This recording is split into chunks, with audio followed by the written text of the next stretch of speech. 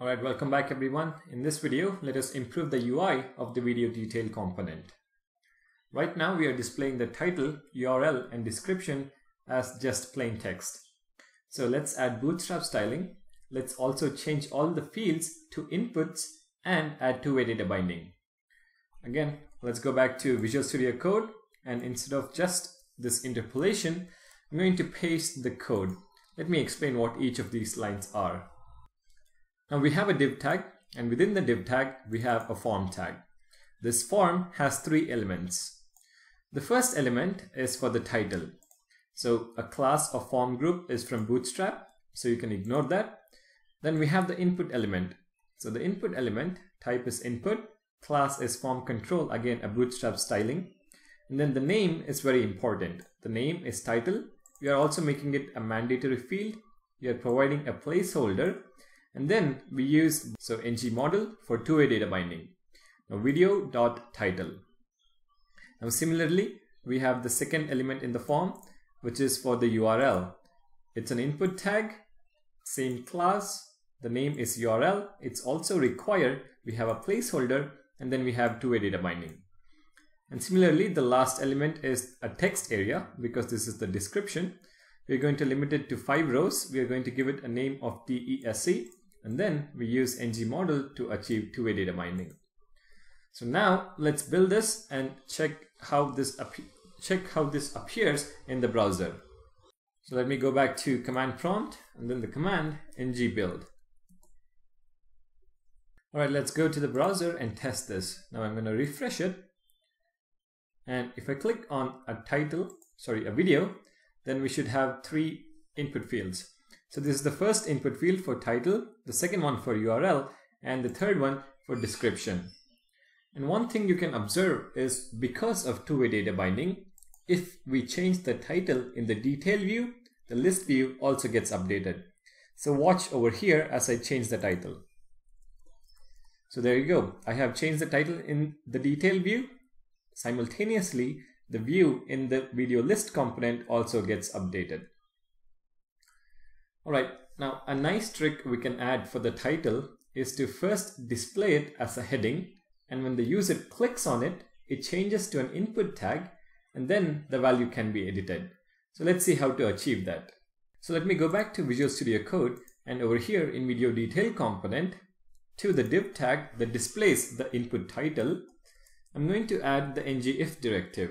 So star ngIf, and this we are going to say edit title,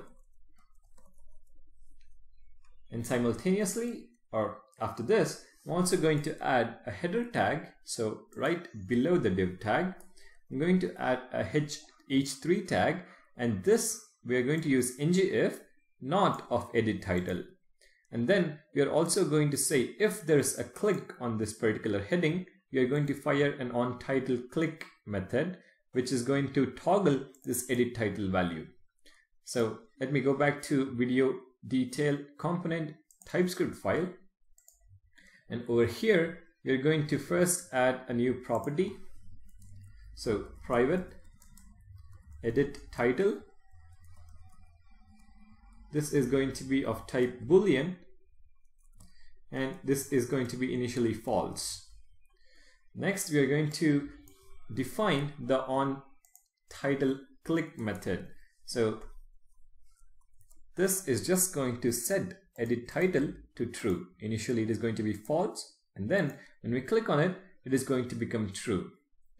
Also, once the title has been edited and you navigate away from the current video, the input should turn back into a heading. So we are going to listen to ng on changes lifecycle hook as well.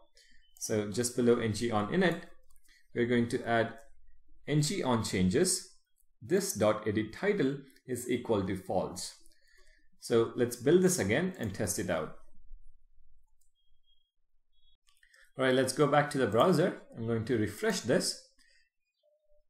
Now, if I click on title 1, you see that title 1 is now a heading and not an input tag. Now let's say if I want to edit this title, I can simply click over here, and then it becomes an input box. I can make any change. Then I can navigate to a different video, but this time when I come back to this title, you see that it has changed back to the heading. It's not an input tag anymore. So let me just explain the flow of execution once again regarding this. Initially, this edit title is false. So over here, edit title is false. So you cannot edit the title. So the input tag will be hidden and the heading tag will be displayed. Now when you click on this heading, we have onTitleClick method that is triggered. And over here, what is onTitleClick? It says edit title is true. That means the input tag is now visible and then the heading is now hidden. So once you make any changes and you click away, or when you navigate away from the current video, the edit title property gets set to false again, and that is how it changes back to this heading. Alright, now that we have the layout in place, from the next video, let's get started with the Angular services to create, read, update, and delete videos using the APIs that we have created earlier in this series. So thank you guys for watching. Don't forget to subscribe, and I'll see you guys in the next video.